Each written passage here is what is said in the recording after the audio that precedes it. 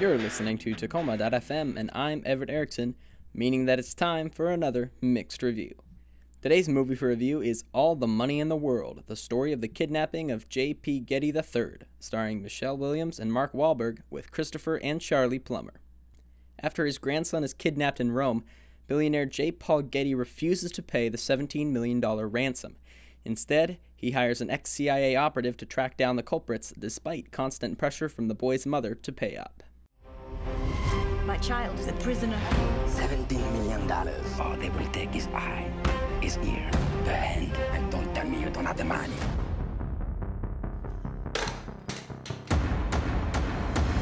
You need to pay the ransom, Mr. Getty. I do not have the money to spare. No one has ever been richer than you are at this moment. What would it take for you to feel secure? More. I'm gonna find your son. Now it's time for the good review.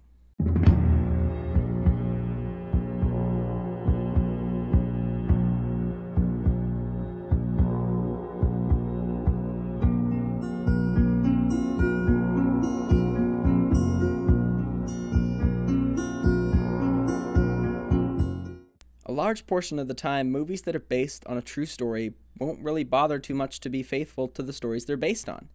However, with the adaptation of John Pearson's book Painfully Rich, the film is able to remain true to the real story while having tons of story reversals and surprising moments. The use of color and camera movement by Ridley Scott in the movie is phenomenal, and although the colors are often muted, one can tell the amount of thought that went into the framing and composition of each and every shot. Christopher Plummer delivers an amazing performance as the character J. Paul Getty and gives depth to the portrayal of a man who cared immensely about his family but was also unable to let go of his greed and hate to actively seek his grandson's kidnapper. Speaking of which, Charlie Plummer, as the grandson, delivers just as strong of a performance, and each scene with Romain Duris, who portrays the head kidnapper, demonstrates the two actors' amazing chemistry. But most of all, what makes this film stand out is the phenomenal use of location and setting, as well as Ridley Scott's ability to use costume and props to differentiate between the distinct time periods that the story presents. I give All the Money in the World 5 out of 5 stars.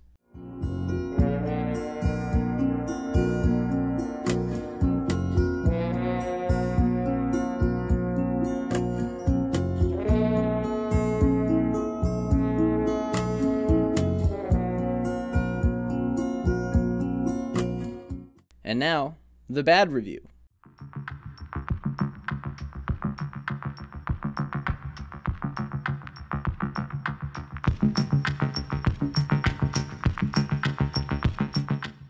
All the Money in the World is full of competent people doing poor quality work. Michelle Williams is a terrific actress, but not in this movie. Several times she attempts to cry on screen, but instead only makes an awkward face and noise. If your son had been kidnapped, I would think one would be crying all the time. Mark Wahlberg just flat out doesn't belong in this movie. There are so many other actors that could have done a better job as the CIA agent. His persona belongs in an action blockbuster, not a drama. So many times, I could see a shadow of a camera in a shot, or I could tell that Christopher Plummer was added in post.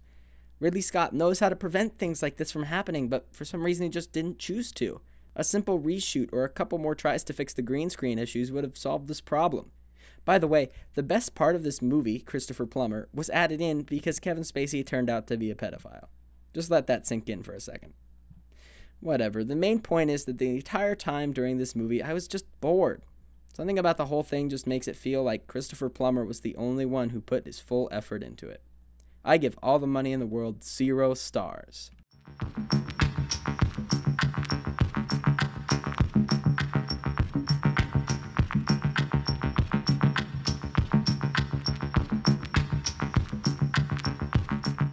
And there you have it. You heard a review of All the Money in the World from someone who liked the movie and from someone who didn't.